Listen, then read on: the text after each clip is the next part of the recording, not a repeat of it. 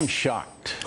I am shocked that you don't understand why people like me and millions of other Americans are upset, annoyed, and looking for answers that a guy like Common would be entertained at the White House. Look at the picture. It's hard not to blame us, but time forgives. In the shy where the young die often. Common traveled to Cuba, all right, to meet with Joanne Chesimard, who was convicted of killing a New Jersey state trooper. Common said, quote, "Damn, this was somebody who fought for my freedom."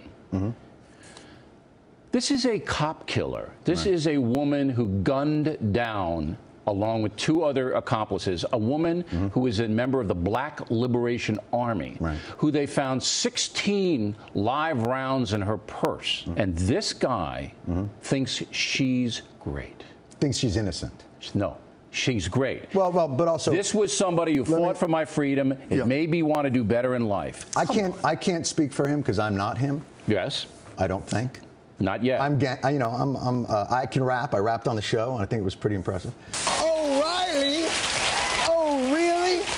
I know that you film me because I jokes to the folks while you choke on that smoke. You are saying that he is celebrating a cop killer or promoting cop killing. No, I'm not saying he's promoting cop killing. Well, people on your network are. Let's just speak to me. All right, I'm talking to you. Celebrating a cop killer, yes. Okay. Here's the only distinction I would make there, and I can't speak for him.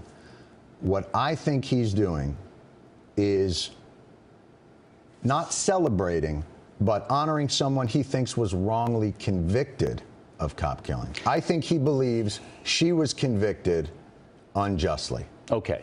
Now, again. So that's fine. And if Common wasn't even born when this crime took place, thinks that based on nothing because the evidence is overwhelming, all right, he's entitled as an American to do that. The President of the United States, though, takes him into the House, all right, thereby validating him. Come on, that was a bad decision. It was a bad decision. You're saying that by having him at the White House, that, in essence, was tacit approval of everything he's ever done. No. To some extent. It validates him, all right? As an individual. It elevates him as an individual. As a poet or whatever.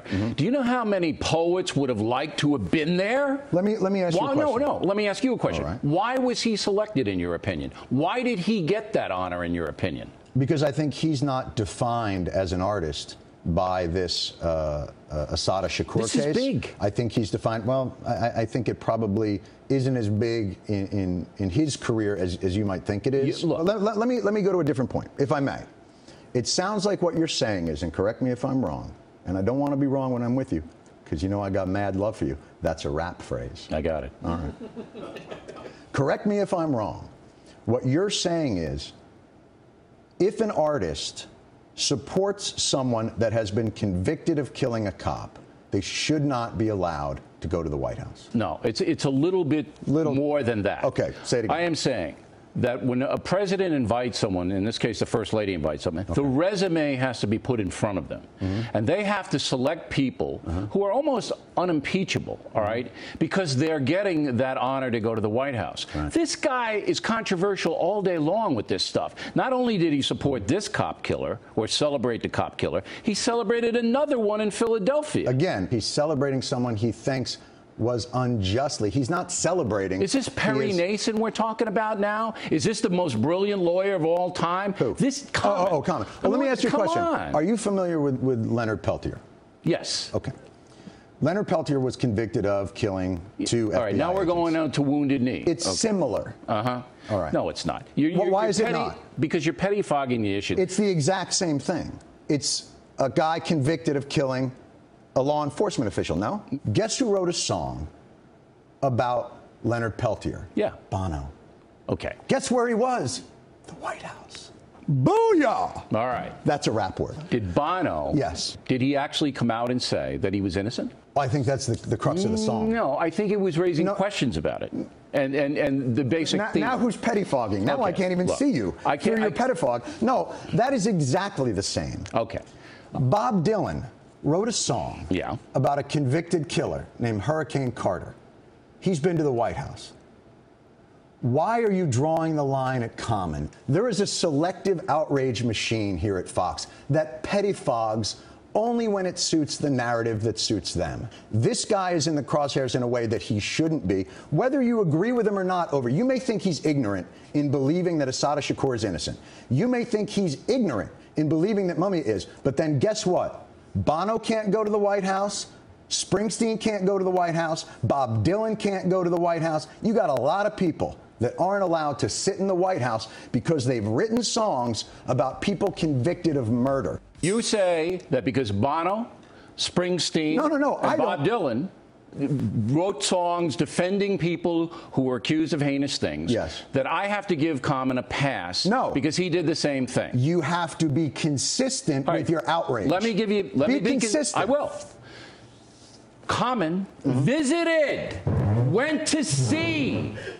So what if Bono went to see Leonard Peltier? In Cuba, so now that's your line? You're putting yourself in a smaller and smaller box. I'm not. So this guy is worthy of it because he actually visited. And by the way, I don't agree with you that that's what puts it over the top.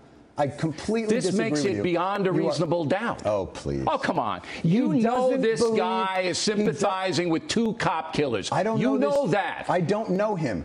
He believes they were unjustly convicted. That's what I imagine this is. He doesn't. So you just whipped this visit to Cuba, you put it in your little drawer, it never happened.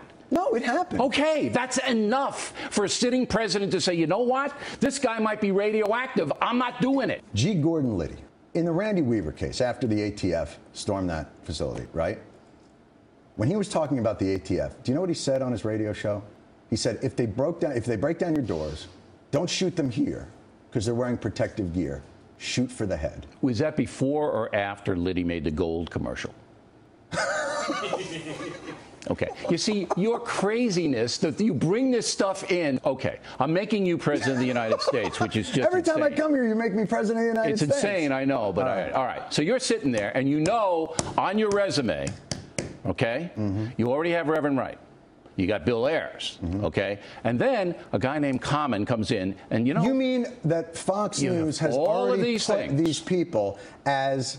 They've basically connected the dots as though these are the most influential people in my life. You have a history of associating with dubious people. You know that. I know it. Everybody knows it. And then you say, you know what? It's a good idea to bring in a guy who sympathizes with a cop killer. Do you think that's a good decision? Here's what I think. I think Common believes that this woman You're was the president. unjustly... Will you make that call?